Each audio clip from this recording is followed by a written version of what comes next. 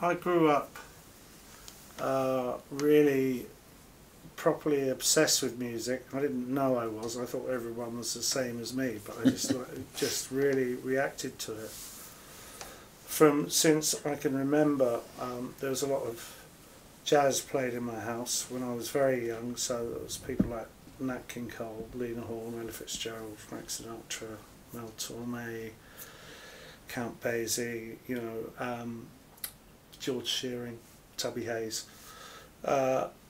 So there was a lot of that swirling around, and that never really entered my head, but it certainly entered my consciousness. And then by the time I was 6, I started listening to pop music, and I just fell in love with it, and it's been an enduring love affair. And Chris? Music, when I was young, like Glenn, I suppose it was part of the tapestry of being in a family. Music was being played the whole time. It was like the glue that sort of kept everybody quiet, if you like. My parents had a sort of mixed and varied selection of records that they would listen to, so it was more my brother's influences that I followed. And on one side of the fence you had one brother who liked the Rolling Stones and Chuck Berry and Bo Diddley, and on the other hand you had a brother who liked the Beatles and the Searchers and more sort of poppy stuff, Jerry and the Pacemakers sort of thing. So I was fortunate to have that as a sort of cushion when I was younger. And when did you guys first start playing? Well, I sort of tumbled into playing, I suppose, when I was 16, 17, I guess, something like that. And I don't really remember how that happened, it just did. It's almost like it fell out of the sky. I don't remember saving up for a guitar or anything, it just appeared. And at that stage, were you sort of ambitious, or were you just doing it for fun? I think ambition has always been there. I think it's really, when I read some of the stuff that particularly Glenn and I were working on when we first met, I can read ambition and hear ambition in those early demos. Whether they were right, wrong or indifferent, the fact that there was so much going on in the songs meant that there was a lot of ambition, and I think all these years later that's proved to be true. For sure, and ambition that's paid off. And Glenn, when did you first start singing? I don't really know. I suspect I was always singing, and I certainly I got a second-hand piano from an aunt when I was, I think, around about 7. And my elder brother had a guitar which he took up and then pretty much discarded fairly soon afterwards. So that was around, and I started playing those things, and pretty soon I could get a tune out of both of those instruments, and it was a fantastic way to pass the time and get completely lost in it and really enjoy just singing other people's songs. How did you guys meet, and when was that? It was in 1973, and I put an advert in a sweetshop window for a guitarist to join a band. I didn't have a band, and I didn't have any of the things that I was sort of claiming to have.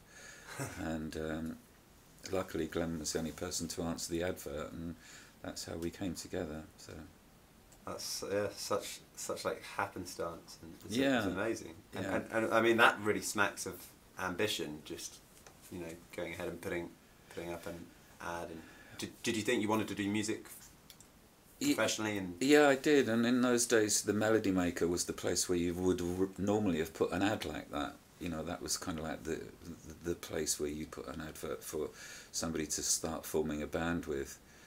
But I think I was too nervous of doing anything quite as mad as that. So it seemed like a really logical thing to put something locally, so that you'd find somebody who was just round the corner from where you lived.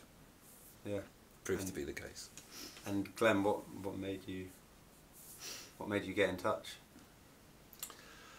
I think that really I was interested in meeting someone else who had the same sort of ideas as I had. It was certainly very attractive, the thought of a band there and touring and a record deal. That might have encouraged me a bit. But, you know, it was good. I'd already met Jules, and Jules and I were playing together, I think, for a year before I met Chris. But our direction wasn't one that was bearing fruit other than musically we clicked together for playing. We weren't writing together. Well, when we did, it didn't really work. And so I'd been writing on my own, and to meet Chris, and he was writing such great songs already, it was lovely to have someone else to bounce off of, and someone else who, you know, in many respects was far ahead of where I was. Certainly lyrically, he was streets ahead of anything that I'd done, and it was fantastic to meet him. How early on did you guys start writing together? Do you remember the first time you sat down to write something? Yeah, it was pretty quick. It was within the first few months, I think. And is the songwriting process still the same today as it was then, or is it different for every single song?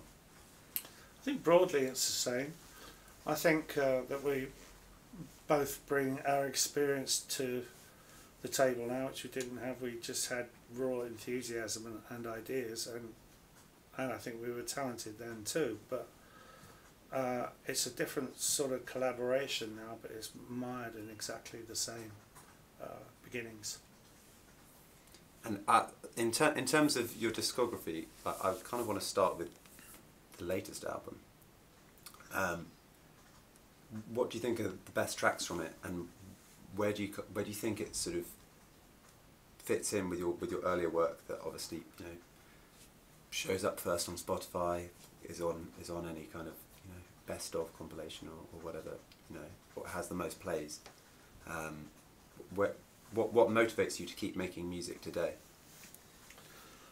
You know, we were just having a talk about this before we started talking to you, and these days it's hard to find you know, what you're doing a record for other than a pure outlet for creativity. You can play to your audience. It's very hard for a record, and I'm not moaning about this, it's just a fact that the time for records really has passed by and large as a cultural thing. The scene has moved on to other areas.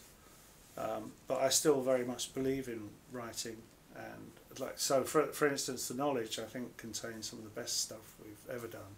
And it got fantastic reviews. It got great reviews, and I'm so, you know, 2.5 years on or whatever it is, I'm so happy with it. I think we explore, like lyrically, we explore stuff that we've never done before. Musically, we're going some places we've never been, and I think we've got a. Hopefully, inspiration will take you to places, so you're not just doing stuff you're comfortable with. Do you sort of like bemoan the death of the album? Do you think that it's a sad thing that things have become so driven by singles? It's like bemoaning the death of, you know, Zeppelins or something like that. You know, I think everything has a time, and it moves on. I think you have to really be strong and sure of why you do what you do, and I think if we were in writing and making music strictly for financial purposes, we would have probably gone on to something else now. One area, of course, of music that I guess is growing, or, you know, stronger than ever, is playing live. And you guys play live a lot. Is this something that you have kind of grown to enjoy more over the years? Definitely. The last year we've played over 61 shows, and in America and in the UK, and our audiences have grown, and in some instances they've got younger, which is extraordinary for us. It's a real thrill to go on stage and see people that are clearly finding you from a different direction than their parents maybe had found us. So it's a great lift, and we have an incredible team of people. Our band is great, so there's nothing not to like about going on stage and playing your own songs and people enjoying it. It's kind of a communal event, and there's a very few of those left these days where people can all feel like you're on the same level and you're enjoying it, and that's really sort of the heart and soul of any sort of spirituality, I think. Yeah, I mean, more than ever, live music can bring people together. And so you mentioned your audience getting, in some instances younger. Do you hear? Are there examples of artists, kind of that have come after you that you hear a bit of your influence in? Can you? Because there was one that came to mind today when I was listening to Cool for Cats. I mean, it's not in all of your stuff because it is so varied. Yes. But Cool for Cats, I wondered how much it would have had a bearing on like Mike Skinner in the Streets. Right. Yeah. And I mean, it's completely different from some. You must have influenced lots of other artists, but are there the artists that have come after you and music that's been made since you first started? Who are some of your favourite people that have kind of come after you? Sleaford Mods. I was just about to say really, that. Yeah. Funny. Oh, great. They're sharp, aren't they? Oh yeah, really sharp, really great lyrics, brilliant delivery, interesting, really stripped back raw music. I love them. I'm a big fan of Kate Tempest. She's been an amazing influence on me, as weirdly enough has Stormzy, because it's taken me a while to process what those people bring to my world. What they bring to my world is their honesty and their ability to look at situations, and humour as well. Humour is just so great with all the three people I've mentioned. And what I take from them is, what we do would never be like any of those people, but I take from them what I want to bring back into Squeeze world and make it into a Squeeze way of addressing things like that. And I think that's such a valuable thing to have all the way along throughout our career. There have been different people that cropped up and have done that for us, and it's a gift that keeps on giving, really. And when you're talking about humour, this is something that must be well, I don't know whether you find it challenging as a lyric writer, but I can imagine it being so. It's like incorporating humour into your songs and into your lyrics, which you do brilliantly, but without it becoming totally like, all your songs are just like comedy. Is there a line that you look for with that, or is it just something that lyric writing comes completely instinctively to you?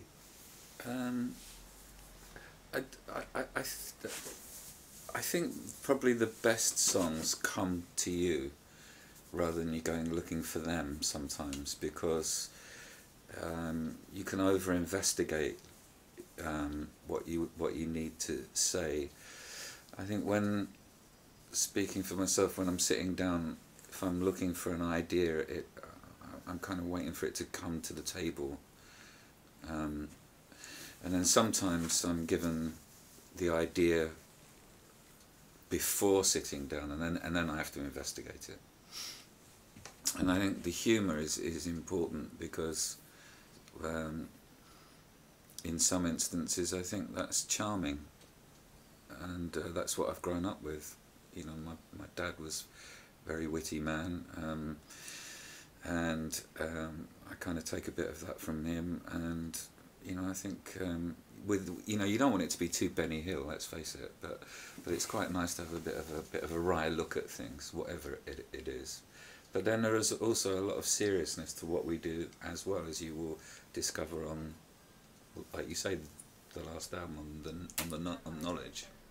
Yeah, and I mean throughout your catalogue, like it varies completely, but yeah, it does. It's really nice to have that kind of it's very British, I guess. I guess one it way is of describing it, but you obviously managed to connect with American and other audiences as well. But There's something very marvellously British about it. Thank you. So you wear bowler hats on stage. So the late 70s was when you first started being, you know, really successful. Did you find it kind of pressurised because you were being compared to Lennon and McCartney around that time? Did you find that difficult to deal with, kind of fame and success? I didn't think so at the time, but the more I look back on it, the more I would answer yes, because it's everything that you hope for, but still, it's like, I guess the first time someone jumps out of a plane with a parachute on their back, you think you know what to expect, and then it is actually something, probably that plus other stuff that you weren't prepared for. Particularly, you know, we were successful. I was successful from when I was 20, and that's quite young to process stuff, I think. But you know, would I have it any other way? Probably a little bit, but not much. And on the sort of road to achieving that breakthrough, how much did you guys play live before you made it big, and what was your most challenging moment on the road to? Well, we've always been a live band. I mean, as soon as we got together as a band, we were taking offers in local pubs, and you know, we would literally just play to like 3 people just to play as a band, because when you're cutting your teeth, there's nothing better than having a small audience to see if songs work. In particular, there's a pub up the road where we used to play 3 or 4 times a week, you know, and mostly to our mates. And for beer, but it was so important to do that because we learnt so much about ourselves subconsciously, I believe, that created our craft moving forward. And I don't think there's ever been a time when we've, you know, made a record, maybe once or twice, where we haven't sort of concentrated on going on the road, because that's what we do. You know, we're a live band. As much as a recording band, and you know, that's testament to it is the last year of work. Really, it's extraordinary. Yeah, it's a lot of shows to be playing. Yeah, yeah. Maybe somebody's documented it. I don't know. Good to see. One of our fans, I suspect. So I've got 2 final questions for you. Yeah. What are your favourite kind of lesser known tracks and deep cuts from your catalogue? And the second question is, who are your greatest artists of all time, if you can even narrow them down?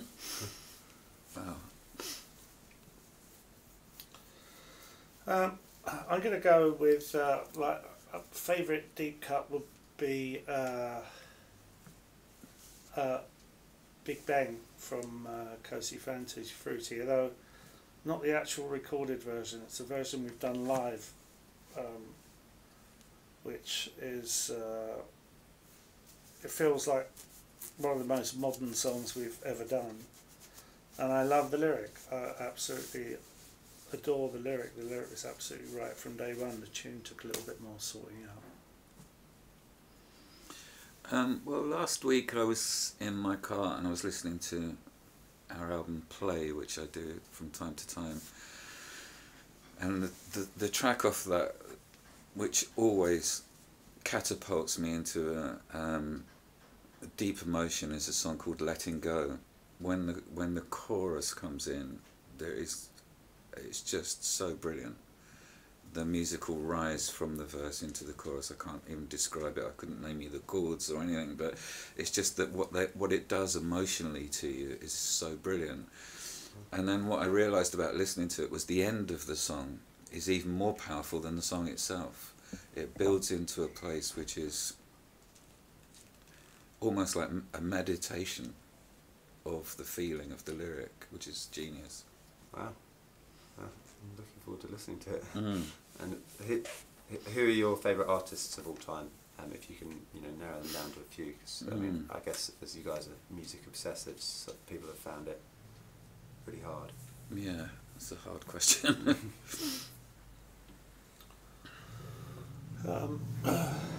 I have to say that it's the Beatles, because I know it's an old school thing to say, but the amount of ground they covered in the time they were together, I don't think anyone else in any music since the 60s has ever done, has changed so rapidly. But at the same time, there's a progression you can see through all their records. And they had a phenomenal workload and 3 really talented writers in the same band, which is unusual enough by itself. And their legacy lives on now, and I think there are people that are still discovering them and still discovering the talent that was in their songwriting. Yeah, definitely. Difficult to follow that one, I'm afraid. Yeah, well, I mean, it's. You know. I still think, yeah, people are discovering, and kind of it seems so obvious to us, but kind of discovering why people are talking so much about them. There was that whole thing on Twitter where people were like, "Who's Paul McCartney?" Right. A couple of years ago. Obviously, he was on a Kanye West record, but I think people quickly cottoned on to who he was. So yeah, I mean, it's a very yeah, of course. That's really yeah, it's seemed mind-boggling, but anyway. Well, thank you so much, guys. It was really Thank you for interesting your to talk to you. time. Thank you so much. God bless. Good luck with this.